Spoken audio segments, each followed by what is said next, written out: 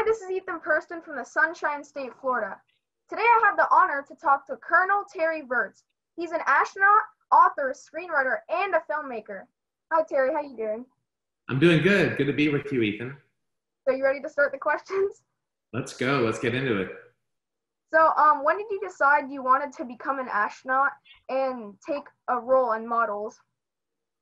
So my first book that I ever read, from cover to cover was in like kindergarten, and it was about space. It was one of those, like a board book with one line per page, and it was about Apollo, and I was hooked. So growing up, I had pictures. My wall was covered with airplanes and galaxies and all that. I was hooked at a very young age. So, what was your experience training to become an astronaut, and what was like the most challenging part of it? I love training. Training is actually in some ways better than the mission. So one of the things I loved about it is that it's something different every day, because astronauts have to be doctors and pilots and mechanics, and we have to make movies and do interviews. And you have to be an accountant. When the cargo ship comes up, you have to keep track of all this stuff, and you have to do spacewalks. So every day it was something different. I had to learn lots of different things. I had to learn to speak Russian. So and spacewalks and all kinds of stuff. So the best part about training was doing something different every day. That's really interesting. So, what was the most difficult part or challenge of being an astronaut? So going back to that, there's all kinds of different things you need to learn. And people always say, well, how long was your training? And the reality, it was a lifetime.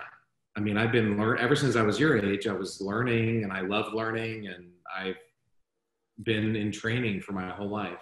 So that's tough, but probably the most specific tough thing was learning Russian. I've got a bunch of my old Russian books are up on the shelf there. I thought I was pretty good at foreign languages. I minored in French in college, but man, Russian is difficult. So, and you have to speak it because I launched on a Russian Soyuz. And even once you're in space, there's a Russian segment. And so it took some time. There's like a big hill. Once you get over the hump, it was fun. Like I really wanted more and more Russian language, but getting to that point was tough. That seems hard because you have four languages, and to learn another one, it's really hard. Because I actually saw on Google that it's really rare for someone to speak more than two languages. So that must be really hard. Sometimes in my brain would get confused. And when I first started learning Russian, I spoke German. So I constantly had German words coming out when I was trying to speak in Russian. And then I got better in Russian. So now when I speak German, I'm always throwing out Russian words. So I get them confused. They're in the same part of my brain. It's better to be your age, because young kids are much better at learning languages. Your neurons are still getting formed in your brain. So for all the kids out there watching, man, learn a language. Learn Spanish, learn French, learn Chinese, learn Russian, something. Now is the time to learn when you're young. Yeah, I'm actually learning Spanish now that I'm in middle school. I'm doing Spanish 1. We win. So besides being an astronaut, you're also an author, a screenwriter, and a filmmaker. So what inspired you to make a film named One More Orbit that comes out this month? So photography and filmmaking, it's been my passion. When I was in space, I actually took more pictures than any other astronaut ever, over 300,000. And the best thing I did during my 7 months in space was help make an IMAX movie called A Beautiful Planet, which actually, if you got Hulu, you can watch. IMAX and Disney are putting IMAX films on streaming now, so you can watch them at home. We're all stuck at home because of COVID, but you can see these IMAX films. And my director was a lady named Toni Myers, and she's amazing. She's made all the space movies going back to the 80s and 70s, and she really inspired me and taught me how to be a filmmaker. And so last year, a buddy of mine had this crazy idea to set a world record flying around the planet, and he wanted me to be a pilot, and I didn't have enough time to get the training. So he said, why don't you make a movie? And I was like, that's exactly what I want to do in life. So I had this big budget. We had over 200 people on the crew. I had crews in 5 different places around the world. And so we made a documentary about trying to break a world record flying around the planet. It's called One More Orbit. It comes out in October. But it's really about how exploration brings people together. Because we had 10 different people from 10 different countries on our airplane during the mission. plus a big ground crew in Qatar in the Middle East that was like our mission control. So the real point of the film is about how people need to work together because the world seems to be going crazy nowadays. So I try to make a positive movie there. And we also talk about climate change. When we went over the North Pole, you could see a bunch of water, but not a lot of ice. And so I talk about how to solve climate change in the movie too. That's really nice because you're making a film and also like help change. So I thought that was really nice of it. Yeah, it's fun. It'll be out in now a few more weeks. So I'm excited. So you've written 2 books now, A Polio to the Moon and Back, and How to Astronaut, an insider guide to leaving planet Earth, coming out next month. So can you talk a little bit about your second book and what is the difference between them two? Sure.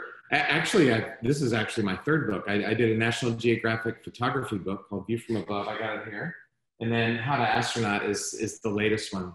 So the first one was a photography book with stories, but the second one is a word book. So I wrote 51 short essays. It just takes a few minutes to read each one. And they're all supposed to be funny, and they're supposed to make you say, wow, and laugh. Those are my 2 goals. And so it's everything that I could think of about different aspects of spaceflight. So some of the stuff you'd expect, like how to train to do space shuttle emergencies, or how to learn how to do medicine, or how to do science experiment, kind of stuff you would think about. Spacewalking, how do you put a spacesuit on? And then some of the stuff is kind of unusual, like what do you do if your crewmate dies? What do you do with the dead body? Or if you're stuck in space, how do you get back to Earth? You know, if the rocket engine won't light up. How do you get to Mars? Are there aliens? And so I tried to make, you know, stuff you'd think of, stuff you wouldn't think of. And it's not technical. Anybody can read it. You know, for kids there in middle school or whatever, it's not a problem. And hopefully you'll laugh and learn something along the way. I actually love that because that can encourage kids who are younger and want to be an astronaut. They can read off of that and be inspired. So I actually really love that.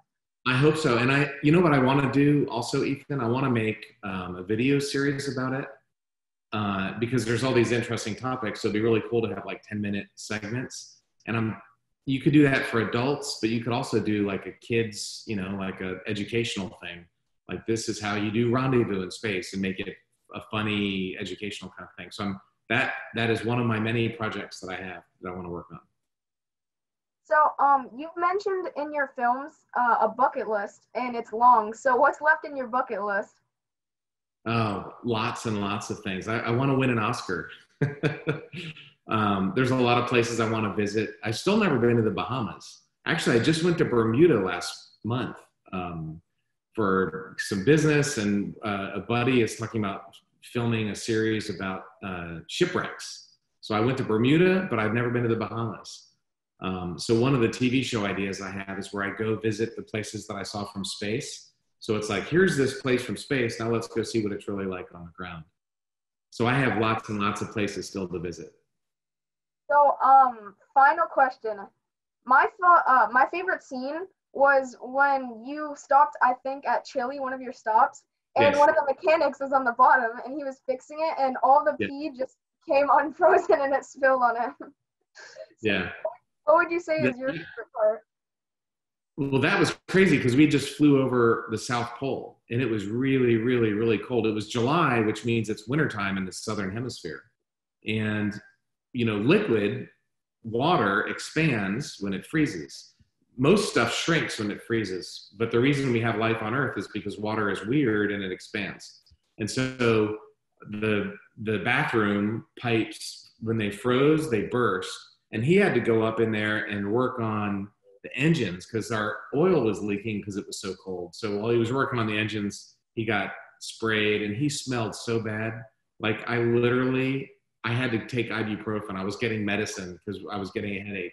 He stunk so bad. And he had already cleaned himself up like 3 times. But yeah, we're still giving him. I was texting with him last night. It's been a year. We were just texting last night. Yeah.